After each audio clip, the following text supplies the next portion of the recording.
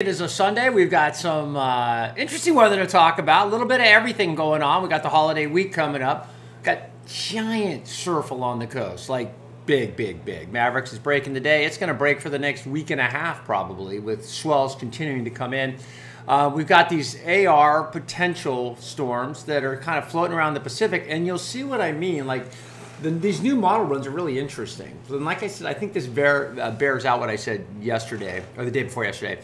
Hey, listen, you can't really bite on amount of rain or timing of rain outside of 24 hours with an atmospheric river. You can kind of try to bank on it, but you're going to get probably burned. And that's this because these atmospheric rivers are narrow. They move around up and down the coast, and you'll see in this next output of the precipitable water, I think it's the GFS, you'll see what I'm talking about. So here's Mount Shasta. We talked about it yesterday. I love this shot. I love this mountain. First thing you want to pick out on it is you can see you've got some cap clouds, right? So lenticular clouds. This is this morning from Hammond Ranch, which is a development just on the northeast side of Shasta. And you can just see the clouds coming in. I mean, this is it. This is the atmospheric river moistening up. You also see some stability. When you see that fog laying down in here, this guy, that's kind of low stratus or fog. That's probably valley fog. It's lifted out. But as we go and get closer to this low pressure center on Tuesday, which is the kind of the main event right now, Tuesday, you're going to see the inversion go away. In the Central Valley, generally, it has gone away. There is fog, but it's not that really pea soup, dense fog advisory. Well, I wanted to pick, let's see if I can do this. I think I can do this. I want to go through this camera. Will move. So we can kind of see development over the last couple minutes or so, and you see the fog kind of cooking in there. See the high clouds, a little lenticular. See how it just like a little cap cloud. They call it a cap cloud because it sits on top of the mountain. And then fog fills in. This is in the last hour. Let's see, I love doing this. Like I said the other day, you know what, and we're gonna get to the Mavericks stuff, because Mavericks is actually breaking right now, but I love, you can kind of see some lenticulars trying to form, see those? So if you can picture the air coming in off the ocean, gets pushed up over the top of Shasta, and then it refracts and comes down and sinks into a higher pressure zone, and the water vapor dries out because you warm and dry as you go down, as you get higher pressure, and it's left with these cap clouds. So yeah, it's awesome. We can also look at the satellite image. Let's see if we can see. Yeah, here we go. Here's us. I'll put a loop around it too. There we are. You see some fog. See the stuff in the valley that's not moving, the stationary? That's valley fog. You can see some in Sacramento. So there's a low pressure out here, and you can see it. And one of the things, this is like a little nugget tip for you when you look at satellite imagery. Clearly, you're going, okay, that's something. That's a front. You know where fronts came from? Why they call them cold fronts and warm fronts? It's fascinating. World War II, or World War I. It was one of the wars. I think maybe it was World War I.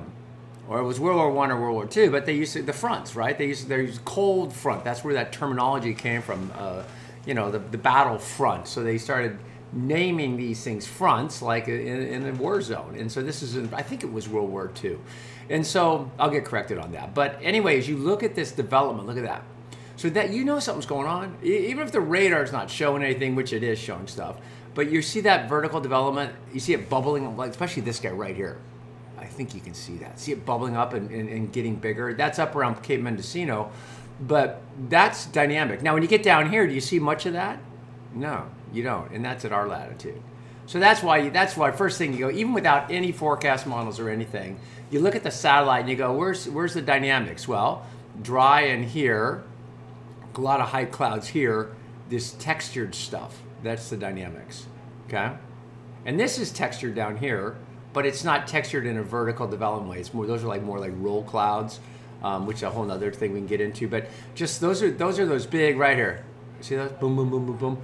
Possible thunderstorms in some of there, I would guess, and all as the day goes on. But also, you know, when those days you drive through the valley and you're looking at those big vertical cumulus clouds, that's what those are, and they're forming out over the ocean, which is an indication that that's really unstable air because the ocean is not very warm. Usually those form big convective cumulus clouds form over the land where the heat is rising and from the day, right? So this afternoon, as that goes over land, I wouldn't be surprised to see a few thunderstorms up in Northern California. I don't know if that's even in the forecast, but it looks, when I look at that, without looking at any models, without looking at any radar, you just go, oh yeah, some stuff going on there because there's vertical development. So that's your first thing. That's, and you don't, and this is the model we're going to look at. This is precipitable water. But one of the other things I would say to you is one of the most important things you can ever do, because I know you guys are into this or you wouldn't be sitting here right now with me, but the most important thing you can do is look at real-time conditions. You probably notice I do a lot of cameras. I do a lot of live cameras. I do a lot of satellite because that's what's really happening. Models, okay, here we go. Models, you know, you have, the things are changing. There's some satellite-derived components to models now, which is awesome because now you have more data points, but we still send up weather balloons twice a day at Oakland and SFO in San Jose. I think San Jose, yeah. All the big airports are required to send up a weather balloon, once in the morning, once in the evening, in the afternoon. Big weather balloons, they still go up. And my dad actually found one once because they used to, I think they still do, if you find the radio sound that the balloon's taking up, the radio sound is taking measurements through the layers of the atmosphere, right? So it's this cold, this warm, this wet, this windy, and it goes through all the layers. So you're going through a vertical layer of the atmosphere, pretty darn high. We did that this morning at like 5 a.m. At Oakland, let's say. All those data points go into a model. That model takes hours to update. So by the time that model has updated, the one we're looking at, the atmosphere has shifted 3 or 4 hours, maybe more. Depends which model you're looking at. There's some rapid update models. But the point is, that's very few data points. So when you can look at real-time data, you are always way better off. And you can, dude, I can't tell you how many times I've used real-time data, certainly when there's a storm going on. Are you kidding? Models, when you're in the middle of a frontal system with 80 mile an hour, go right to the wind observations, go right to the radar, go right to the satellite, and then go right to storm watches, people who are on the ground, boots on the ground. Okay, loop around Bay Area. Here we are Sunday morning. You see us. You see the atmospheric river in blue, okay? That's a slice of the atmosphere vertically that is super wet from the ground all the way up to about 10,000 feet. Everything around it is relatively dry. You see how wet, see how moist it is down here in the tropics? That's because there's a lot of water vapor in the air. When water vapor gets this far north this time of year, that's when you get rain. So here's this water vapor. This is this afternoon. This is Monday afternoon, evening. So kind of a little something, but not much, right? Kind of stays offshore, more in Northern California. And then this is still an AR, but see how narrow it is here? So these ARs right now, it doesn't mean they're going to stay this way, but right now the models are saying, hey, these aren't much of anything. They're there, they're existent, they're available to be tapped, but they're not really, like, see, that one just fell apart. So that's Tuesday morning. So Tuesday's our best chance right now for, that looks like pretty good rain. See, it translates through, but then it breaks off. So it's not really a fire hose, it continues. Then you can move on for some time.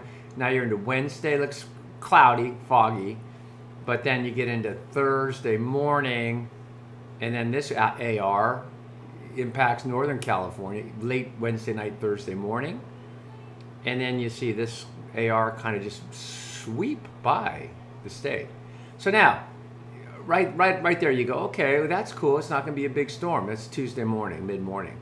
But if that timing changes a little bit and that thing stalls a little bit, it's wet as hell. So right now, everything looks pretty mellow, and you'll see what I mean by that. But it can all change. So here's another atmospheric river. See, drive-by thing? Just drive-by. That's on Friday morning. And then here's an AR, shoots to the north.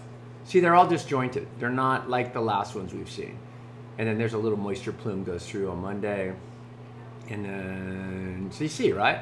So that's interesting. That's a big difference from what we were looking at. Big difference from what we were looking at a couple days ago. Okay, so this is surface sea level winds. Lines, see how close together these lines are? That's breezy. Don't worry about which direction they're going in, but just know that that's wind right there. It's a topographic map. This is not a lot of wind because the isobars are far apart. Not a lot of wind, not a lot of wind there, or some wind there. Just so you get the idea. And then that shows you the front, right? Where the isobars are is the pressure change, which is between the high and the low, and you get it close together and you get a front. Here comes Monday afternoon, or Monday morning, pardon me. So Monday, that's Monday. Monday after, that's Sunday. Wait a second. Yeah, that's Sunday afternoon today.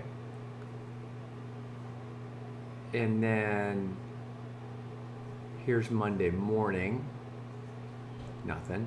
Here's the Tuesday thing. That's right now Tuesday. That's kind of the deal. So Tuesday morning, wet. Tuesday looks wet. That's the 24th, right? And then that goes through. And now you see these disjointed ARs. There's one to the north. That's on Thursday. Looks pretty dry. There's a little bit of rain. That looks like a brighter shot at rain Thursday night into Friday morning. And then you see. So here's what I'm doing with these models right now. I'm going to go, okay, in my mind, looks like Tuesday is going to be something. So that's what I'm banking on. There'll be some sprinkles and showers on these other days that it shows. But Tuesday is going to be something. Now, the severity of it could vary greatly at this point, and we'll wait till tomorrow afternoon to see what that model does with that fire hose. Sorry to go on and on, but I just want you to know when you hear people say they know what's going to happen with these, a lot of these extratropical storms, but any Pacific storm, sorry about that, any Pacific storm, you're kind of, I mean, you know, kind of like an evangelist, just kind of, you know, they're preaching to you hard, and you want to believe, but no one really knows. And this next couple of days is going to be a very interesting forecast. Could be kind of wet, could be really wet, or could be kind of dry. Okay, so here is the model. This is the National Weather Service model showing QPF. This is rainfall potential over the next 7 days. And you see where it is, right? So here's the Bay Area. Coastal hills look like they could get, what's that purple? 1.5 inches, 2 inches maybe? Marin County could get 3 or 4 inches over a number of days, over a week. And then you see as you go into this northern watershed, you got the potential to get 7 to 10 inches of rain. And then up around Seattle, where the bulk of this thing hits, they're looking at 15 inches of rain. Okay, this translates to high elevation snow, good snow for us, good water for the reservoirs. Okay, now some dynamic stuff. Sorry, I hope I didn't go on too long about that, but the AR stuff, it's not new. It's subtropical connections, Pineapple Express, it's blah, whatever we used to call it. But it's just a buzzword. It's like bomb cyclone. Just move it on and just go. It's winter, it's California. And I just wanted you to understand how the models work with the weather balloons, right? Twice a day, 3 data points for the whole Bay Area. I mean, that's not very many. I mean, and for the whole United States, there's not that many data points. And by the time they get into the model, they're dated. Okay, and I'm not an expert on the models. I know just enough to be dangerous. I know a lot of you guys are physicists and chemists and mathematicians that know way more than I know, but I just know the basics about it. So here's Ocean Beach. It's big. It's 15 to 20 foot today. Squirrely out there for sure. You see the winds are kind of blowing a little bit offshore. Just big tide, big gnarly. Stay clear. Mavericks. This is right now, I believe, or now this is, yeah, that's right now.